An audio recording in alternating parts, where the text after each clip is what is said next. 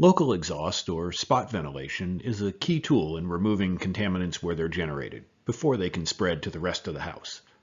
Let's look a little closer at the requirements for these fans. ASHRAE 62.2 says that a local exhaust system must be installed in each kitchen and bath.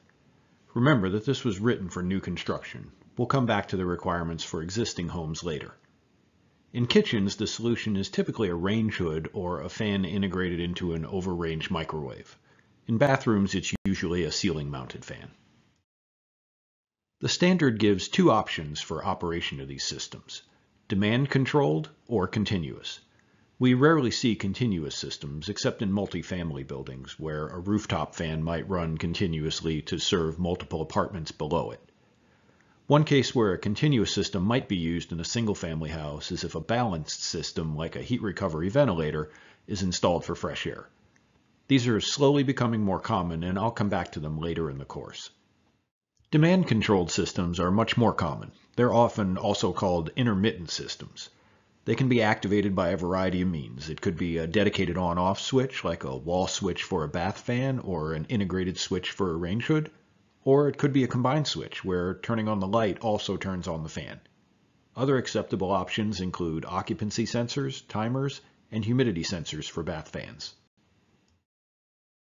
ASHRAE Standard 62.2 2013 includes required minimum flow rates for different fan types. Logically, the required rates are higher for intermittent systems than they are for systems that run continuously. For kitchens, intermittent systems like range hoods must provide at least 100 cubic feet per minute of exhaust. Continuous systems must provide at least 5 air changes per hour in the kitchen. So the bigger the kitchen, the higher the flow rate must be. This has changed a bit in the 2016 version to account for recent trends towards kitchens that are open to the rest of the house. I won't go into the details to avoid confusion, but if you're working under that standard, you may need to do some additional research. For bathrooms, intermittent fans must provide at least 50 CFM. Continuous systems must provide at least 20. The standard also includes another important requirement. It specifies that these must be the actual measured system flow rates, not the manufacturer ratings for the fans. Delivered flow rates are often well below the rated flows. ASHRAE 62.2 requires measurement of exhaust system flow rates for numerous purposes. In new construction, testing is necessary to ensure that the installed systems meet the required rates. In existing buildings, the flow rates of the existing fans are used to determine how much mechanical ventilation is needed. There are 3 tools commonly used for these measurements: a flow hood, an exhaust fan flow meter, and an anemometer. Let's take a look at each of these. Flow hoods, which are also called barometers, are commonly used for commissioning HVAC systems in commercial buildings. They're accurate and very simple to use. You just tell the device which direction the air is flowing, place the hood over the inlet or outlet, and read the flow from the display. The biggest downside to these devices is the price. They start at about $1,500. Of course, if you purchase one, you can also use it to measure heating and cooling system flow rates to help diagnose comfort and performance problems. If you already own a duct blaster for measuring duct leakage, the Energy Conservatory sells a kit that converts it into a flow hood. However, at $1,100, it's almost as expensive as a dedicated flow hood, but it's heavier and takes more time to set up. The Energy Conservatory also offers a lower cost alternative. They call it an exhaust fan flow meter. It's basically a plastic box with a gasket and an adjustable opening. It works in conjunction with a digital pressure and flow gauge like the DG700 that's shown in the photo. If you already own the gauge because it came with a blower door or duct blaster, you can buy the plastic box for $150. It's lightweight and easy to use, but it's only accurate for measuring exhaust air flowing into it. It won't give you a good reading for air coming out of a register.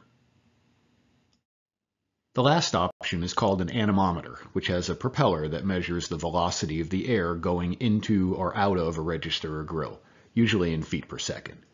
Now that's not enough on its own to evaluate the system, but if you multiply it by the area of the opening, you can get the volumetric flow rate.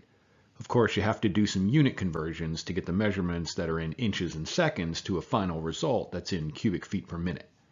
You also need to remember that the area of the opening is the net free area between the louvers, not the total area of the register. Basic anemometers can be purchased for under $100. An anemometer made by Testo eliminates the mathematical complications by offering it with a hood attachment that makes the inlet area consistent, so it can calculate the CFM for you. It's compact and easy to use, and the whole setup costs about $750.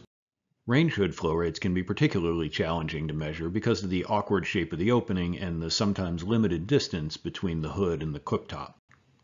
You can see how challenging it is on the big range hood in my old row house. One potential solution is to carry around a thin plywood template that will cover the underside of a typical 30-inch range hood. That should work on at least 3/4 of the hoods you'll encounter. In other cases, it may be necessary to go outside and measure where the air exits the building, assuming it's not on the roof. That's how I did it here on my row house. But remember, you can't do this with the exhaust fan flow meter box. It's not accurate with air flowing in that direction. As you can see, the flow hood really gives you the most flexibility if you can afford the initial cost.